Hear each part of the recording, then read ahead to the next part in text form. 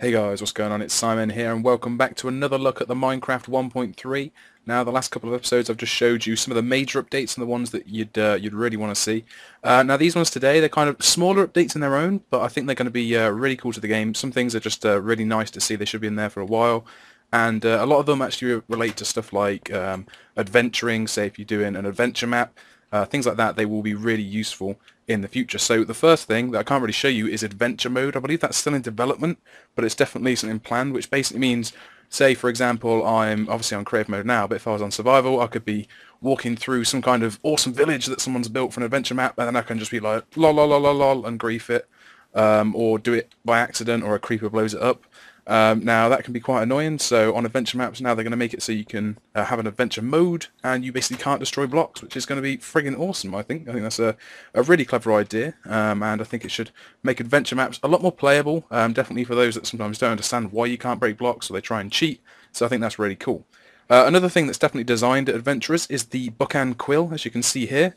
So the book and quill, I assume, I haven't looked at the recipe to make it, I assume you should get a book and probably an ink sac and I guess a feather, or you can make a quill separately.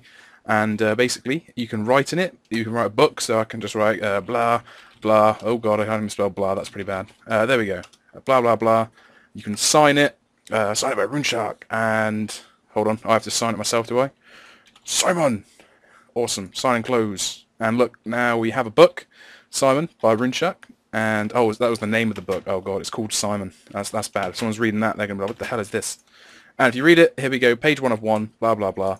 I think that's a really neat update. People may think, well, that's pretty insignificant. Doesn't really matter to me.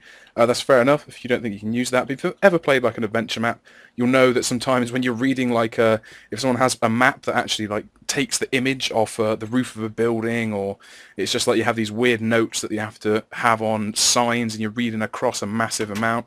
It's really annoying, and I think this could really benefit the whole of Minecraft with some awesome new adventure map stuff. So definitely glad that's in place.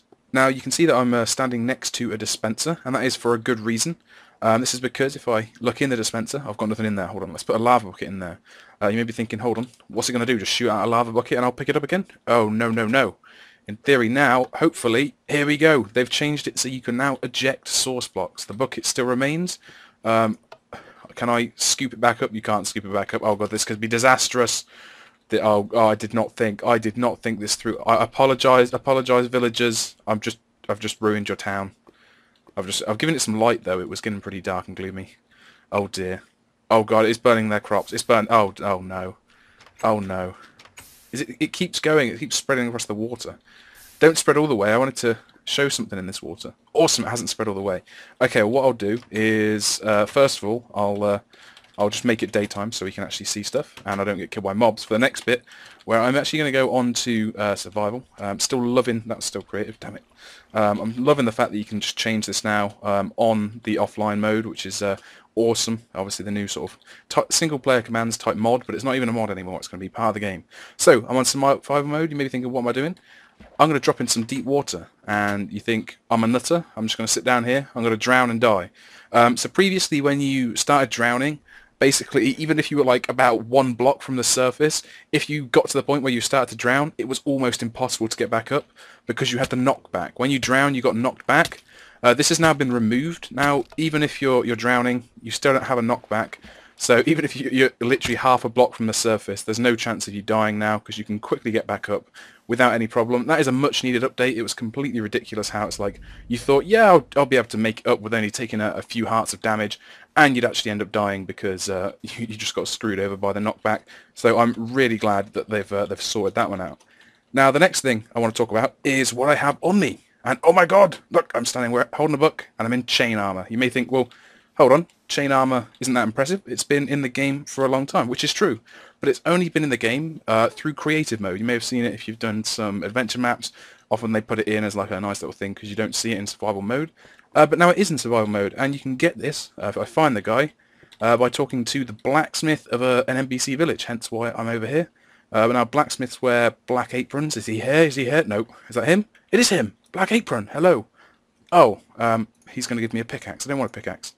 If I buy your pickaxe anyway, do you sell me something else?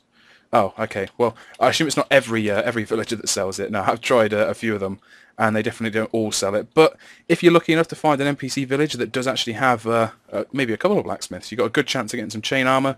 It's not the best armor, but hey, it looks pretty funky.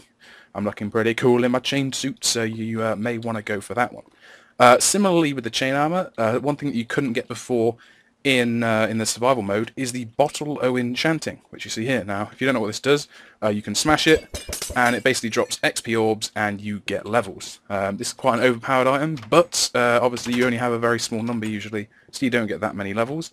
Now, if you find yourself a priest, is he in the? He's in the church. The fucker's never in the church. God damn it! Where are you? He's got the. I know he's got the pink robes on, looking properly gay. Where is he? I can't find him. Alright, well, you probably wouldn't have sold it to me anyway. He'd probably be like the blacksmith. I'm trying to demonstrate, and it'll probably be awkward. God damn, this guy's gone. He's lost. He's never coming back. Alright, well, you can take my word for it that you have a chance of trading some emeralds, your hard-earned emeralds, for bottles enchanting if you want to get some quick levels. And so that's a new feature coming into the game, which I don't know, it's quite neat, that. Now, you can see that I've got a ton of apples on me. And again, so this is another change in the game. You may be wondering, well, hold on, Simon. Why have you got an apple, a golden apple, and then another golden apple? What the hell is this? So we're used to the golden apples that have the little enchantment on, and these are now basically going to be what are the new ones. So the old ones that you have at the minute will probably be turned into this, the golden apple without the little enchantment on, and that's because there's now two different ingredients to make golden apples. If I throw an apple in there, the first and the one we're used to is the one with golden nuggets, and this will heal a certain amount.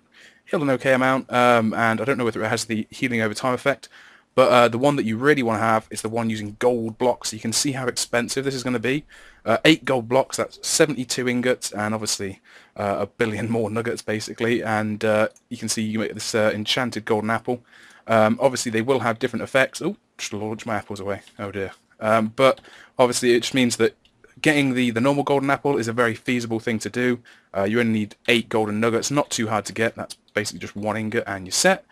And obviously if you want to make the proper awesome golden apple that gives stuff like fire resistance, it gives some extra bonuses as well, then you are going to really have to pay for it with all of those gold blocks. So that is quite a tough cost, but it's fair enough because it is a really, really good piece of food.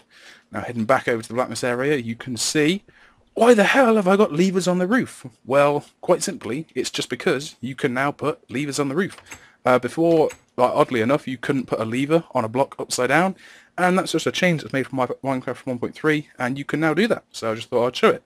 Next one, very small again, but could be very useful for some map designers and stuff like that, is the fact you can now trigger pressure plates, like on this table here, by shooting an arrow at it. So if I get a bow, launch an arrow, and as you see, it's stuck in there, and it's completely stuck down. That thing's not moving, so basically that acts as a switch now. It's got an arrow in it, so you can now use that, and I reckon you could, again, another bit of an adventure update there.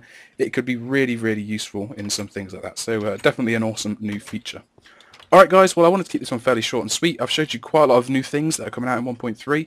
Again, as I said, most of them are tuned towards the kind of adventure style of an update, but I definitely I think this will be really beneficial to stuff like adventure maps, and even if you're on survival mode, there will be some uses as well with that. Alright guys, well thanks for watching, and I'll see you again soon.